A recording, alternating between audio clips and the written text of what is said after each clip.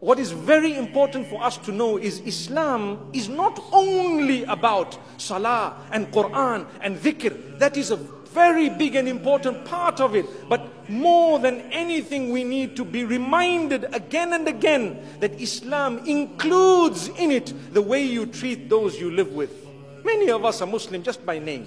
That's it. We don't even know what Islam's all about. And for us, Islam is just about, praying 5 times a day that I don't even feel like doing. A'udhu billah. But that's how people look at it. But more than that, subhanallah, we don't even realize Islam has given us the ingredient of happiness.